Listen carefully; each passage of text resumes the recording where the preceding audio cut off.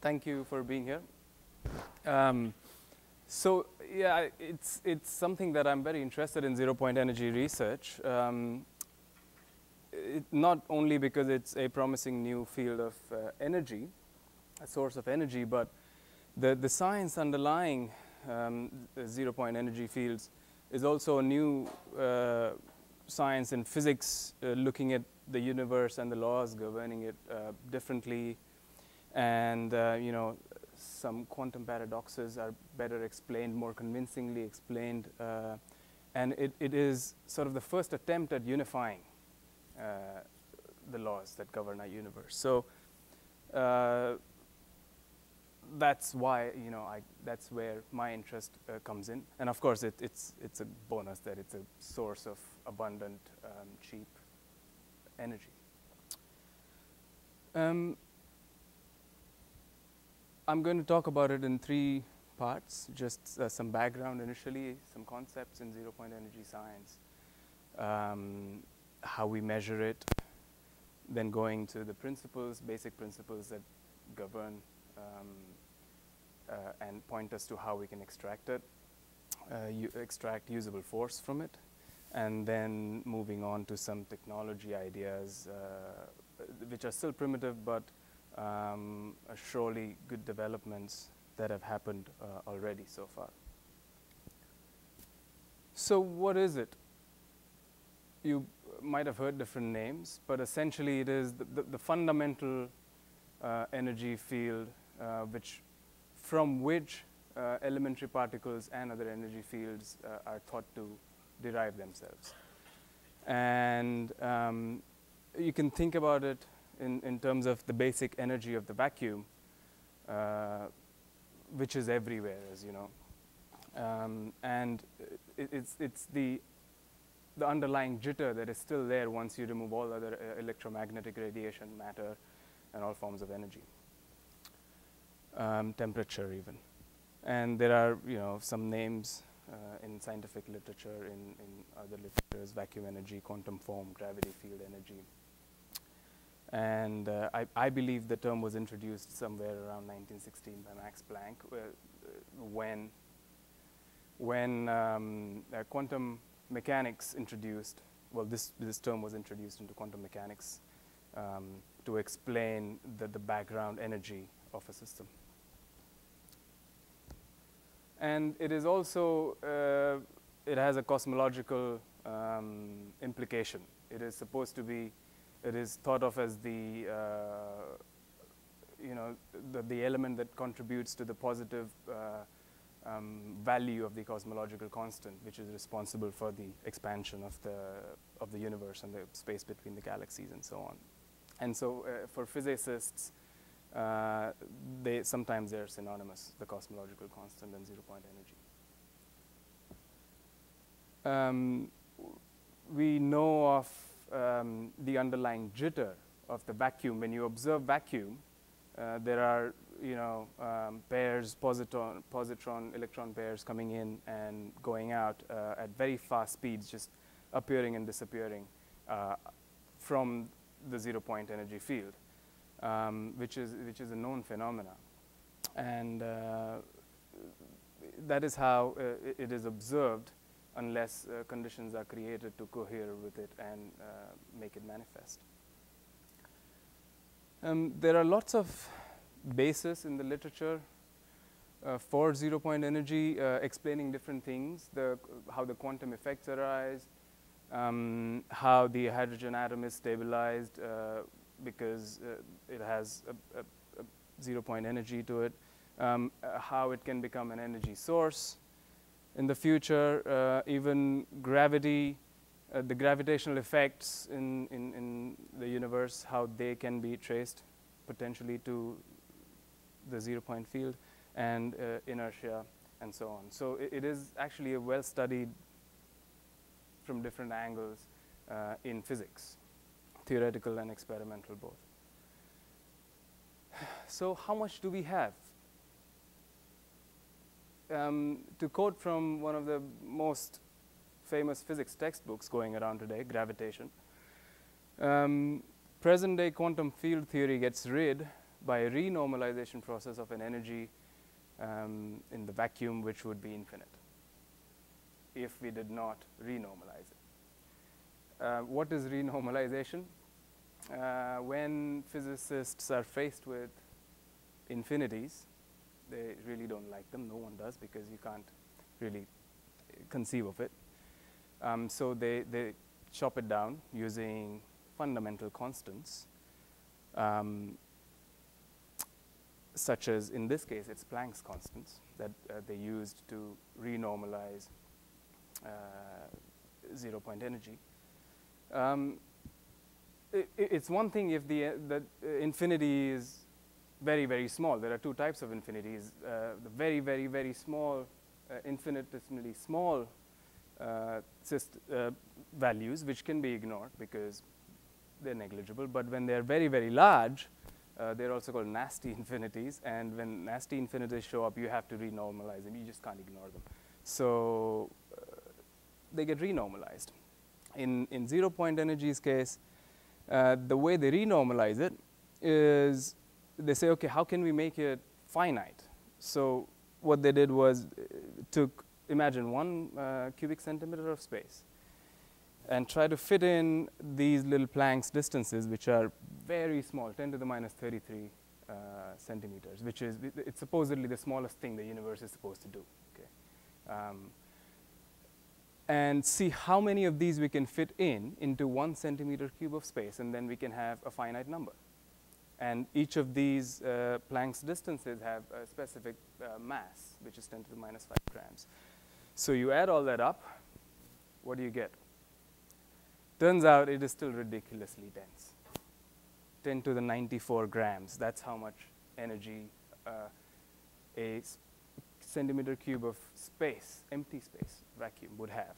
And to compare how much that is, if you took all the observable mass of the universe, all of it, all galaxies, stars, everything, squished it down into 1 centimeter cube of space, it would still be 10 to the 55 grams. I should have put the number there. It's still 39 orders of magnitude less than the energy of vacuum. So it's mind-boggling. That's how dense it is. And this is renormalized. This is chopped off.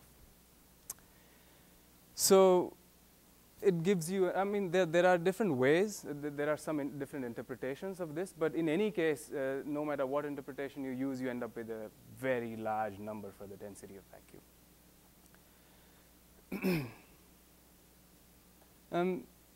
So if it is thought that all elementary particles and energies and radiation derive themselves from this field, and vacuum is obviously everywhere, between stars, between galaxies. 99.999% of atoms are vacuum, so it's pretty much everywhere that you can imagine.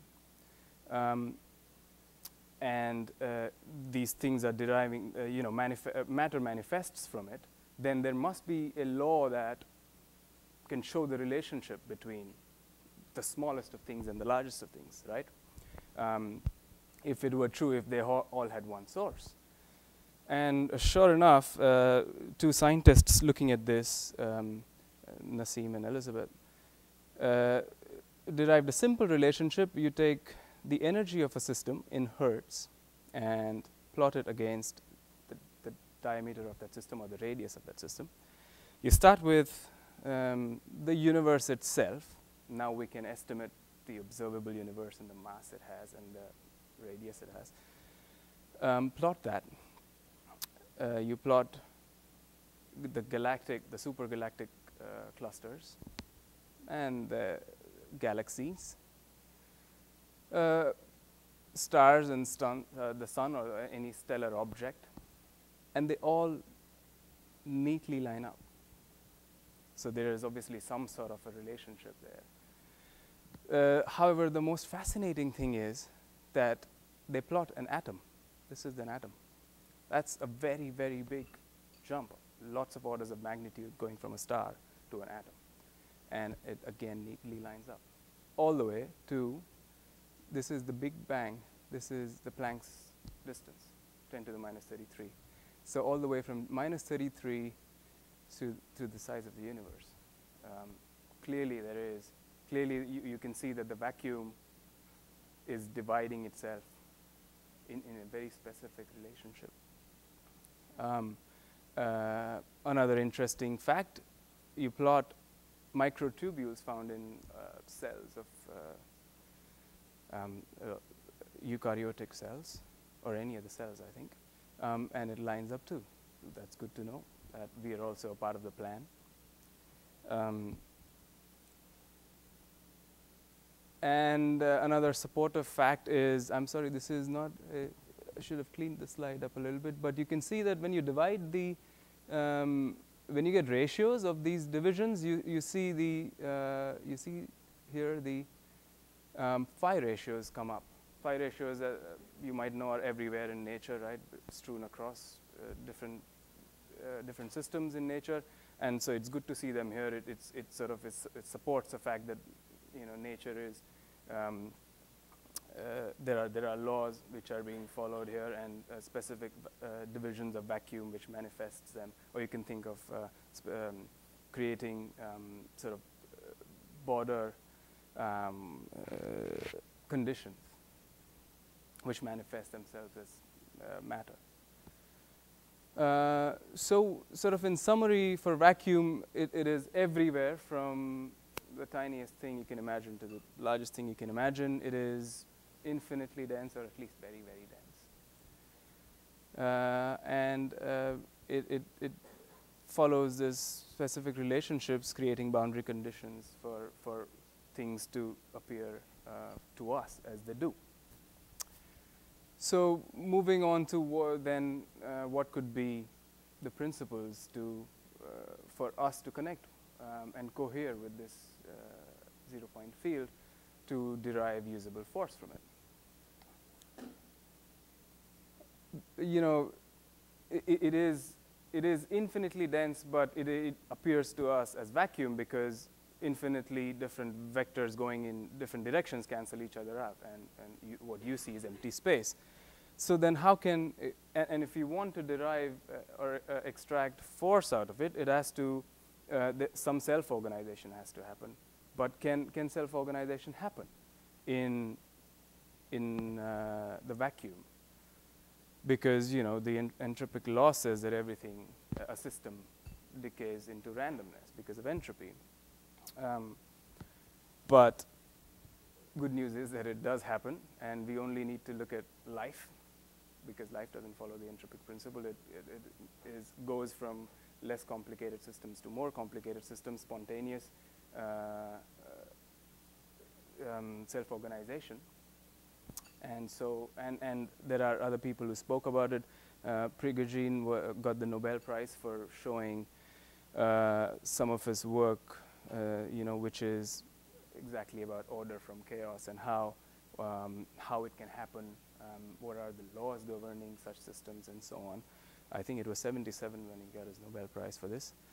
And there are other people who have said, who have dealt with the theory from different angles.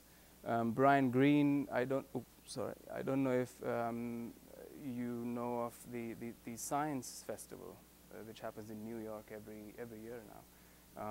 Brian Greene is a professor at Columbia University who has written on string theory and other things. He's a theoretical physicist. I really like Lawlens's work. He also got the Nobel Prize for showing that everything, including laws of physics themselves, arise from collectives. And so order out of chaos definitely happens under certain conditions. Lisa Randall has also written some very, in layman terms, some very interesting work. And she continues at Harvard. I think she teaches theoretical physics there. So we have our conditions for extracting zero-point energy, which is, it seems, highly nonlinear systems. And that is not very surprising because most systems in nature are nonlinear. And abruptly, when you drive the nonlinear system far away from equilibrium, you see these effects of cohering the energy manifesting themselves, and you maximize this in, using charged particles, either ions, plasmas, and there is, yes?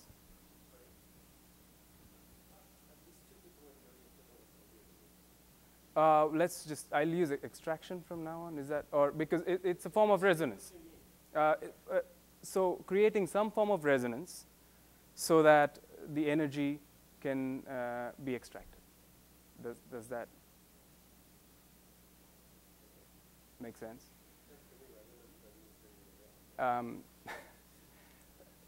Let's just say extracted. Okay.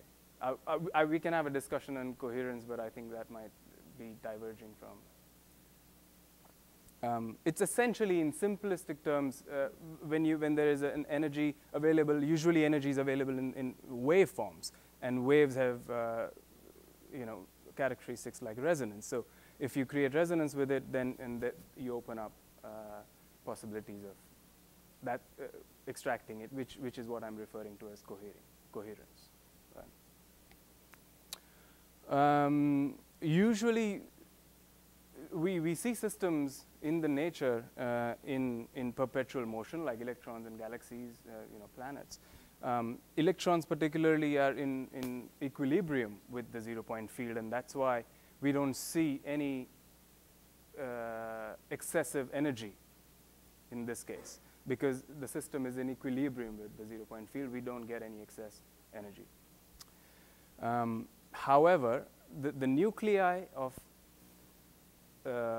pretty much all elements, when it is de-shielded from the electron, so you can imagine just a positively charged nucleus, the 0-point energy fields all converge towards the center. And so when you abruptly force it to move, you start interacting with the 0-point field. This is one of the basic principles. It can trigger self-organization in that field, and thereby allowing us to use it. It's been observed that 0-point field, the energy flux is bent.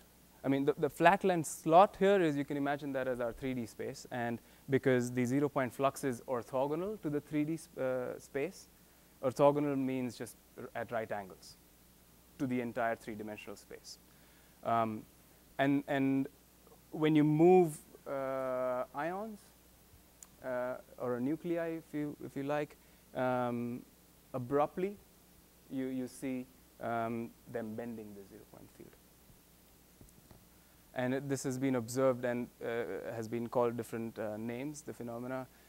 Coherent vacuum states in electrodynamics. This is, and they observe that when in plasma ions collide, they give off a lot of excessive energy, and that cannot be explained in any other way but coming from coherence with 0-point energy.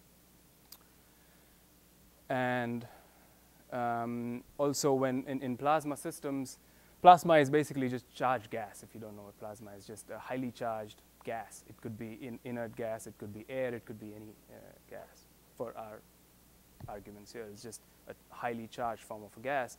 You induce movement in plasmas using acoustic waves, for example. You see coherence with 0-point energy. Well, at least you see self-organization occurring, which is pointing to the coherence with 0-point energy. And you see large energy absorption and frequency spikes, and lots of electrons, and unexplained heating. And earlier we did not have any idea what this was, but now the theories are slowly explaining it through 0-point energy coherence. And experimental evidence has also been seen in form of the Casimir effect. I don't know if people have heard about the Casimir effect, but Casimir also got the Nobel Prize for this. One of his earlier works was that if 0-point energy really existed, then it should be able to manifest itself in such a way that when you bring two plates together in vacuum, if they're close enough, such that all the high wavelengths are excluded from within the distance within the plates, then those wavelengths will push them together, proving the presence of the energy field. And now we can see it. We can see it in electrodynamic systems, in physical systems such as this. It has been published. So that is one sort of experimental evidence that is widely now seen. Which brings us to what is happening in terms of technology that can allow us to use this, to use the energy from the field. And most of it is based on energetic charge clusters in plasmas and water. So far, these are the two systems which have really shown promise. Talking about charged water clusters, first, Brown's gas was where they were observed initially. Brown's gas was just an electrolytic gas for which Yull Brown, the scientist, applied for a patent, I think, in sometime in the 70s. He was trying to make a gas for welding. Essentially, he was just trying to split water into hydrogen and oxygen and use the hydrogen for welding. And that is mostly what comes off when you do electrolysis of water in this way. But there is an anomalous gas which, under certain conditions, is produced more, and you can push the quantities of this gas with conditions which we'll just see. But essentially, that gas, the gas which shows anomalous behavior, is a new form of water, if you like. It's not water vapor. It's water vapor with a lot of extra electrons.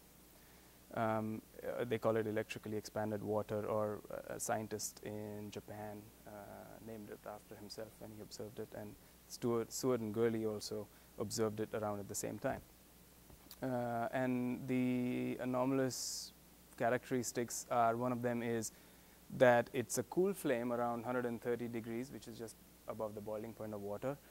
You can quickly sort of move your hand through it, and yet it doesn't boil water, but it vaporizes tungsten.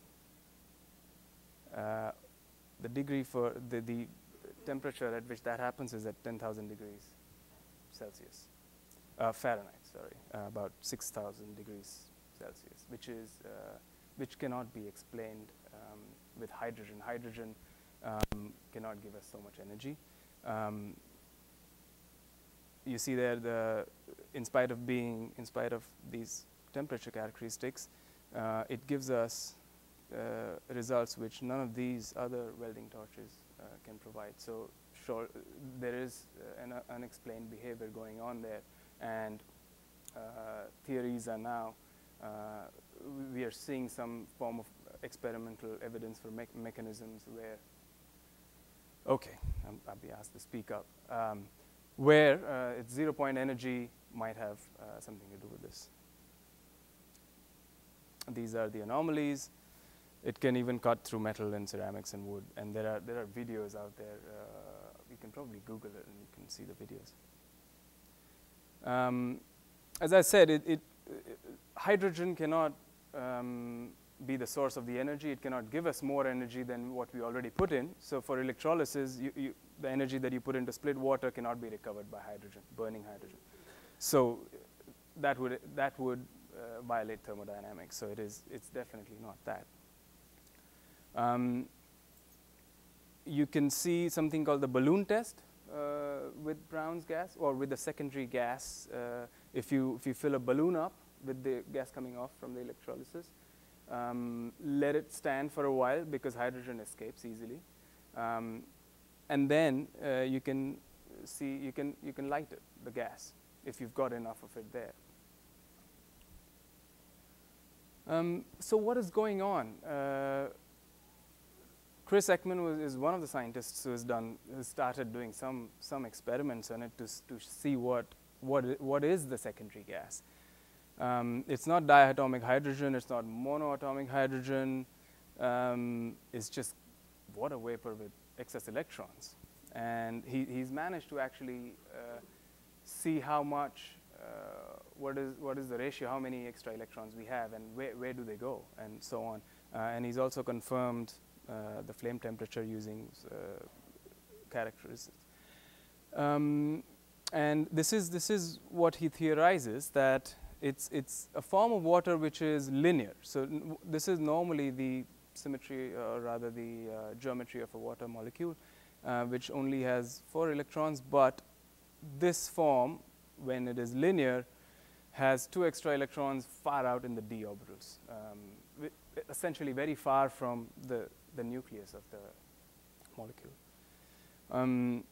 And it's not very stable as it is, but it forms structures which stabilize it. Under certain conditions, electrostatic forces will form a ring out of it, the positive and negative atoms. And if it is under certain sizes, it is stable. So it will stay like that for a very long time, and it will keep the energy stored inside it for a long time. And it can form metastructures. So this ring of the charged water gas clusters, and this black line you can imagine as the electrons which are far away in a sort of a non-localized cloud around it, and it attracts positively charged hydrogen atoms, and it forms these stable large structures. And it can form, it can stabilize through forming long sort of snake-like structures with positive charge on one side and negative charge on one side, and it goes, and it polarizes essentially. And when it polarizes, it can form a ring again, and more metastructures evolve. And this form, when ignited or sparked, will convert into a plasmoid, which is the geometry which actually coheres the maximum, starts cohering with the zero-point field. And the phenomenon that causes these, the way these structures start making themselves is through a process called cavitation, which is observed. Cavitation is nothing but bubbling in simple terms, but normally when there are bubbles, for example, when you boil water, you see the bubbles coming off. That is also a form of cavitation. But in this case, the water, rather the bubble, collapses asymmetrically, and it collapses near a surface, and it collapses with such a vigorous force and pressure that it makes these charge clusters. It starts making these charge clusters through. I think that I'll explain more on how these charge clusters come along. But cavitation is how they happen. And many electrolyzers cavitate the water without people realizing it. But now many hobbyists and scientists have started posting on their experience with what maximizes the cavitation process. What can you do with the apparatus of your electrolysis equipment to maximize the cavitation process? And this is one of them. He says that you sort of make rough electrodes by doing a certain process, and that really maximizes the cavitation process, giving rise to more secondary gas rather than the Brown's gas. And this is his equipment. You can use, people have used mechanical vibration, like Omasa in Japan, and he's done it with these conditions. He actually managed to accidentally store the gas for about 2 years, and he came back into his lab, and he could still light it and got energy out of it. So it's stable for a very long time if it is under certain conditions. And he said that usually when my electrolysis equipment was making more of the secondary gas, it was a lot of cavitation was going on then white smoke was generated, which was a sign of a lot of cavitation, a lot of turbulence. Electric fields, oscillating electric fields and pulsed waveforms, just pulsing it with high voltage frequencies has been observed to produce cavitation, and there are examples of that, patterns showing that. Ultrasonic vibrations, and this is one electrolysis effect that was observed in Wisconsin. And there are examples where an improvement was made by cavitating and charging it electrically, and there are different ways to do it. People have written about it in scientific and other patent literatures.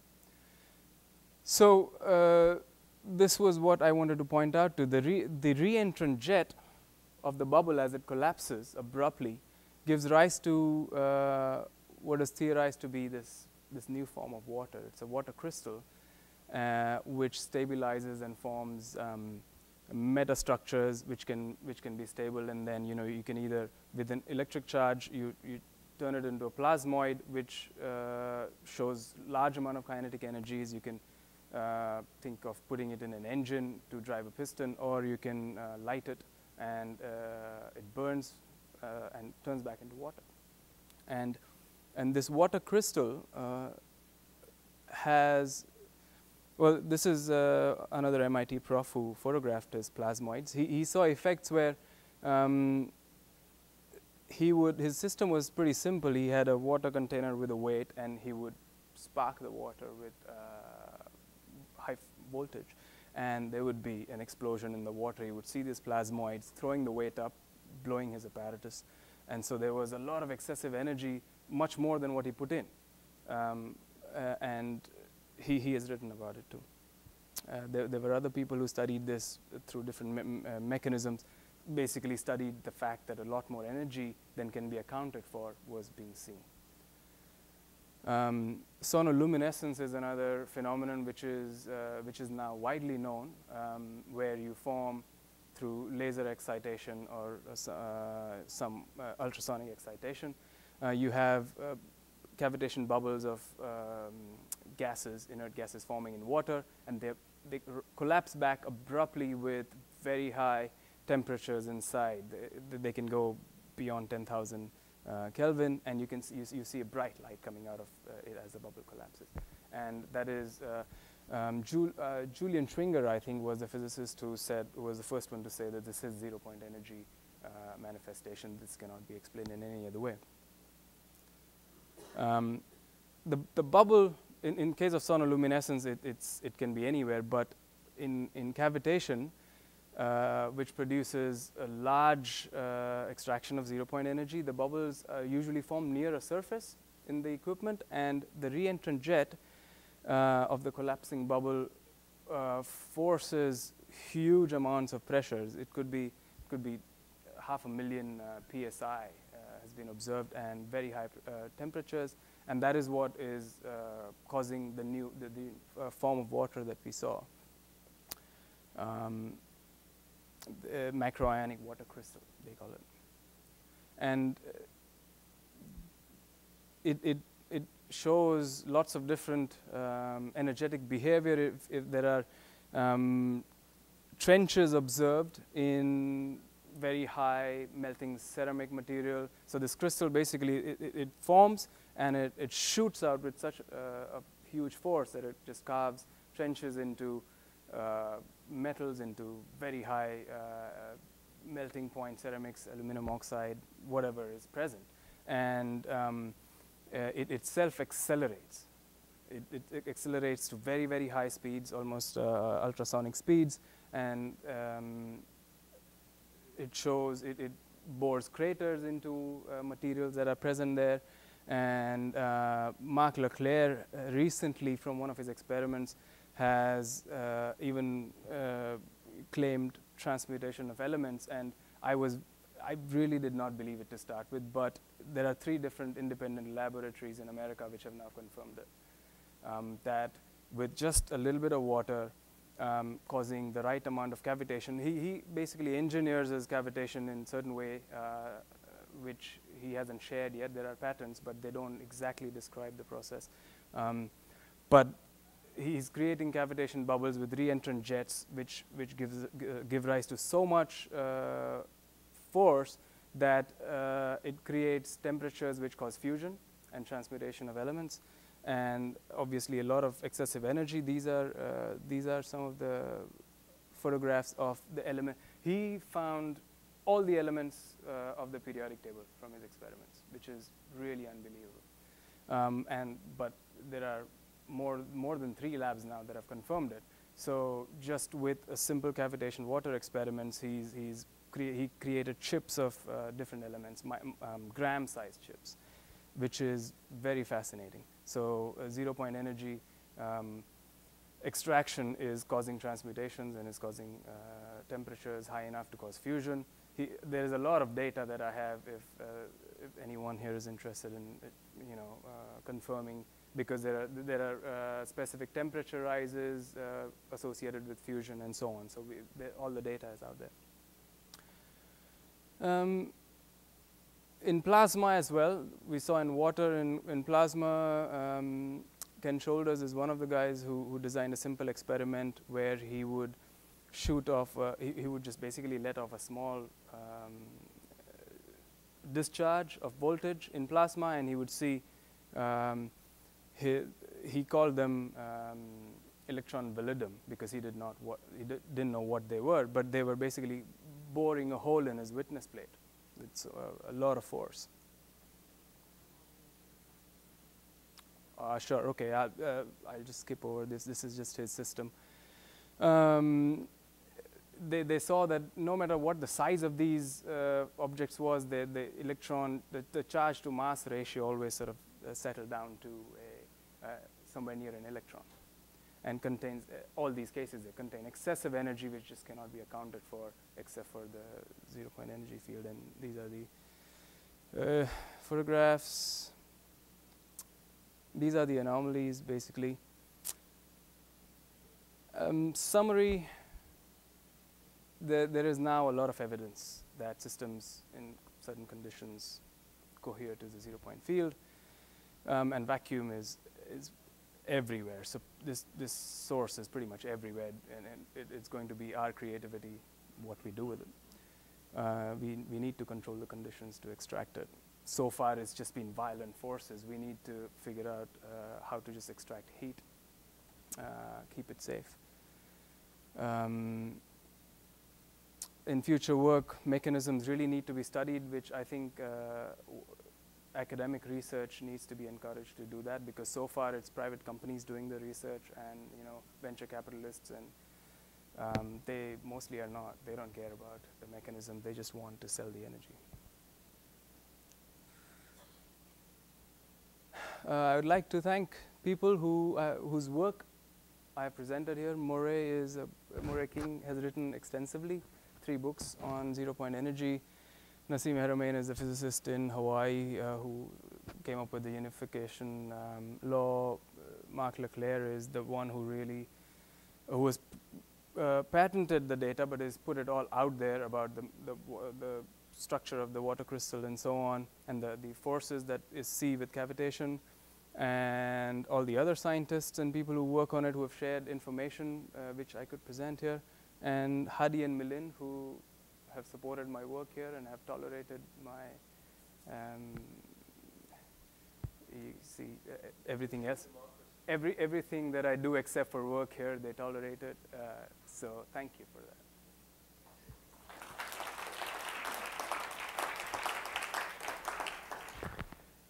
Do you have time for questions? Great. Shoot. Okay. Yes, Hadi. There are 2 things that I want to talk about. If we can just do one of them, that would be great. Sure. So, I don't know which one would be easier for everyone to participate in. If you try to transmute an element, what do you need to do? Usually transmutations happen in very high temperature and pressure environments. So you see nucleosynthesis at stellar temperatures on the surface of the sun, or at the center of the sun, or in supernova. Yes. Right? The earlier one, right? You don't do that in the sun. The sun doesn't do that. I suppose fusion happens. Yeah, supernovae. Right, supernova. Right. So. You get this downward system going from hydrogen to iron in normal systems. You get fusion leading to energy release. Right. All the way from hydrogen to iron. In normal fusion, yeah. Normal fusion. Yeah, yeah. And then all the elements beyond iron are made where? Supernova. In supernova. Nowhere else have they been, except for this experiment here, nowhere else have they been. So if I'm trying to do this in the lab, the suggestion is that I'm creating supernova conditions. Microscopic supernova conditions. And what Fusion. What you mean? Heavier elements. Fusion of heavier elements which don't occur anywhere else. Yeah.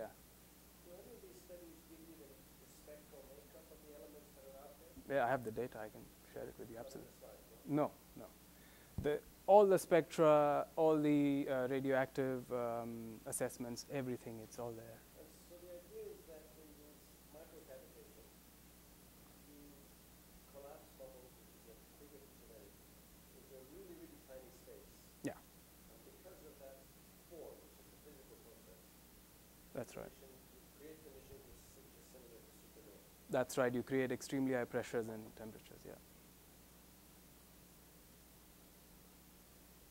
About the only condition I can imagine it working, That's the only condition it works in. Well, at least as far as we know, unless it's seeded. seeded Yeah. in. I don't get it. I mean, there are gold mines everywhere. But how do you explain formation of every element in the table with just water and PVC and aluminium? How? You buy it all. You buy it all and put it into your experiment. No, but I'm the. talking about fraud. I don't know how you could scam this because how do you get chips, gram-sized? Most of That's the part I'm having the most trouble with. me too. You told me atomic, right? Right. Atoms of this and atoms of that. No, these were gram-sized chips, That's when it becomes incredible. and It's incredible at the atomic level. you know, possibly. right? At the scale of chips, It's then it begins to look like I went to the chemistry shop and bought some. and most of the elements that were heavier elements were seen embedded in a I have a suggestion. diamond coating. So they made diamond. They make diamonds. Hmm. It's selling shares too, right? Not yet. Not yet. You know why I'm so skeptical, right? So am I. But how do you challenge data that comes out of the University of May? Please. Right. Go ahead. Yes.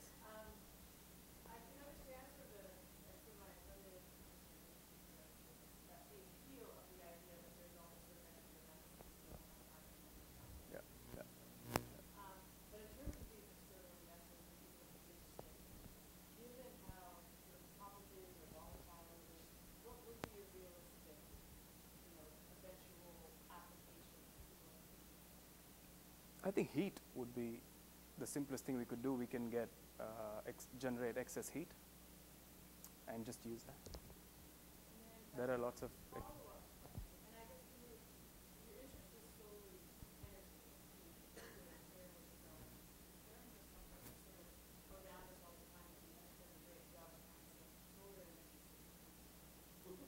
And so would that be, if I was someone with a ton of money, Yeah. ignoring the sort of, theoretical implications, we would just think about the practical investment. Yeah. In the short term, that would be a more reasonable way to go about something like that. You mean investment in technologies that we know and control over this? Sure, I think. That's wrong, because we have a portfolio. I mean, independent of whether or not zero point energy is a real thing, to say that we can only be bank with something that we have that we can see as beneficial that's just wrong, because we need a portfolio. And so if somebody is investing private money here's the idea, I'd say more power to them as long as they're not part of it. Yeah. I have one more point. In any energy system, the more dense the energy form is, the more profitable it's going to be. Right? And so this is the most dense form of energy you can imagine. And so if you can actually tap into it, this would be the most profitable path towards nuclear energy. It's just simply come back to the picture of the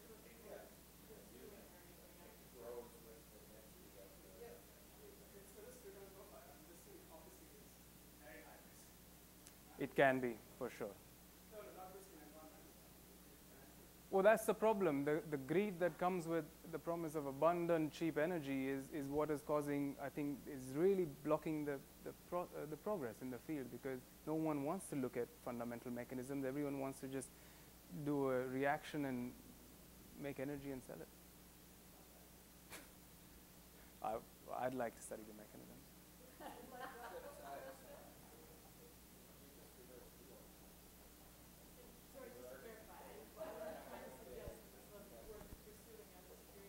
No, I think all sorts of perspectives exist, right? People have preferences to what, you know. But yeah, usually what Milind says when you see very high density energy, which is everywhere, you know. So tell me now, what is this a platform, a legitimate investment? Are there venture capitalists that are invested in this? NASA's invested in it. And NASA is a No, of course, lots of private people invest in it, have been investing in it, yes. Sorry, is that it? Yeah. No, I'm quite surprised. Yeah. I want to kind of put this into a little bit of context, right? So what I was being posted is the idea was that the vacuum was vacuum very, very, very, very Empty space, right? empty space. And what we needed was something that allowed us to explain the kind of spontaneous formations of electrons and quarks in vacuum, which you can observe by, say, it's actually associated first with things like black body radiation, right? Not black hole, black hole radiation. Black hole So you radiation. create a black hole, and you kind of say, why would I be able to actually see a black hole? Because around the black hole, positron and electron pairs are formed, and one of the pair falls into the black hole, leaving the other one free, because then you won't be observed. Right? So all of that stuff, in some sense, ties together. But It's just unbelievably fascinating about, you know, what's different about this approach to this yeah. is that actually just flip the whole picture around. We are the anomalous tiny things outside of this Exactly. incredibly massive thing. And in a sense, we are only escapees from the black hole. Right? Everything that we see around us is the escapee from the black hole. And can I please tap into the black hole? Yeah, Right? pretty much. Essentially, it's Pretty the much. universal But we are 1% matter. All matter in the universe is about 1%. The rest of it is this. Our equations have been telling us that for 100 years. yes, unless you zero them out. Right? But we zero them out really nicely and everything else works fine. And about black holes, you should read, I'll pass on some papers to you. The energy density that we observed, 10 to the 94, is enough to make every elementary particle a black hole. Oh, no question about that. So protons are black holes, electrons are black holes. Right, and there is a whole new mathematics coming out trying to explain this. I mean, that's just one thing that I thought.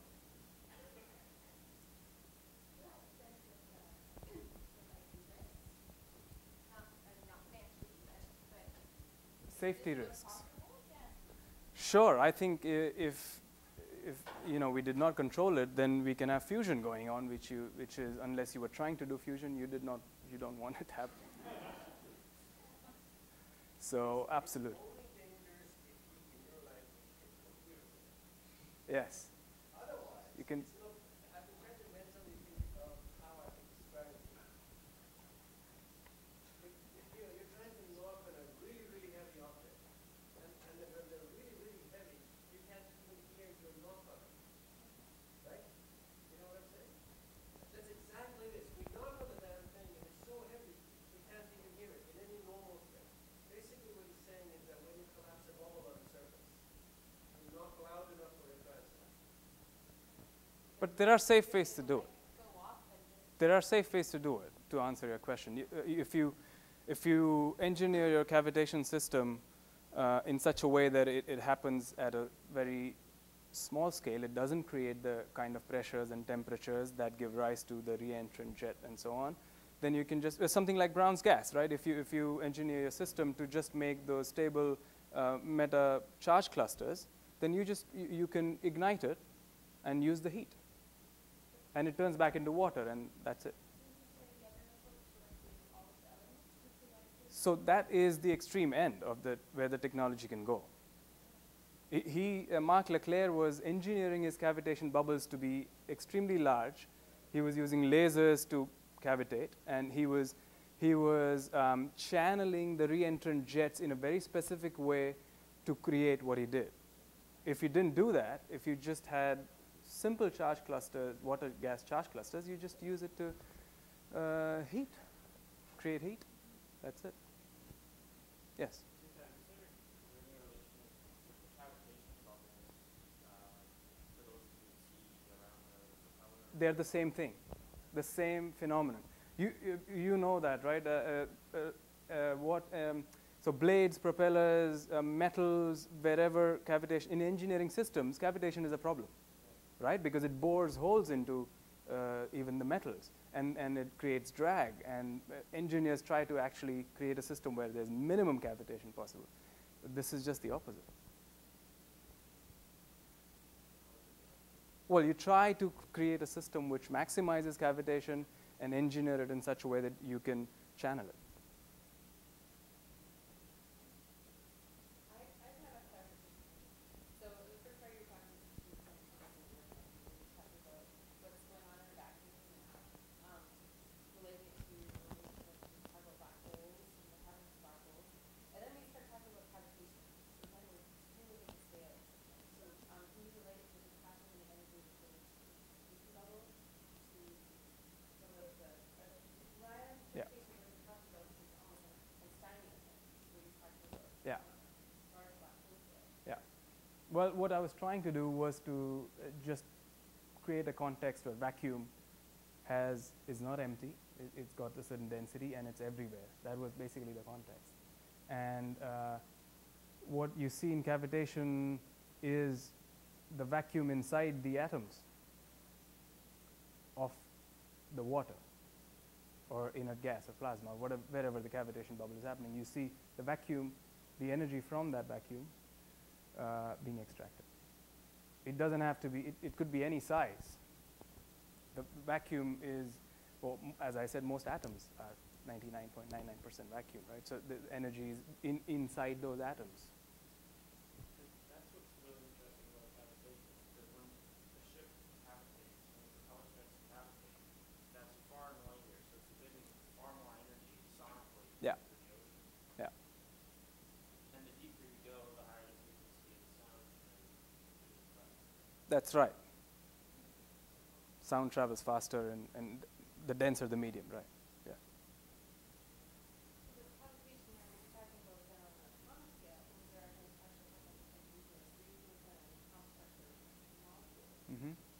Then are you talking that cavitation is using the collapse of that structure? Is it Cavitation is the collapse. The cavitation bubble collapses, and that's where that energy is coming from? and that collapse is where the energy starts coming in. So when I see this cavitation, I do I see releasing electrons or electrons especially? Do you use electrons? The electrons don't get released. The electrons, there are extra electrons created. They are embedded within the new structure that forms, the water crystal that forms. So how, in terms of entropy then, does that actually create a release? You're still creating, so those electrons are going somewhere. They're not, in terms of from the electron point of view, you're not actually increasing the density. It's still going somewhere. The structure around that electron. Why? Pass off onto something. So in terms of that, where is that energy coming from? The zero. That energy, that electron is still associated with something. You're not increasing the density. Right? I don't quite get the question, but I think you're saying that we see extra electrons. And so they're going somewhere then. They stay within the system as long as the system is stable.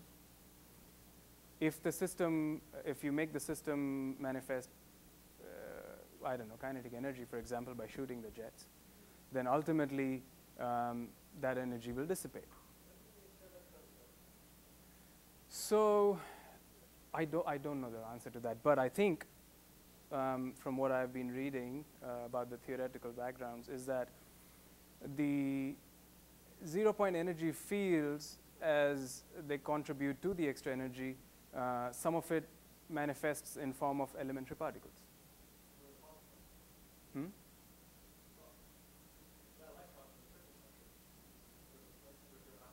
Well, I'm not sure if every time it has to be an electron-positron pair. Or if,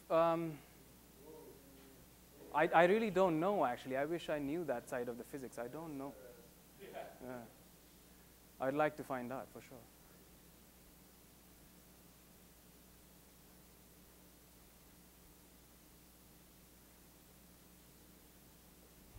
Okay.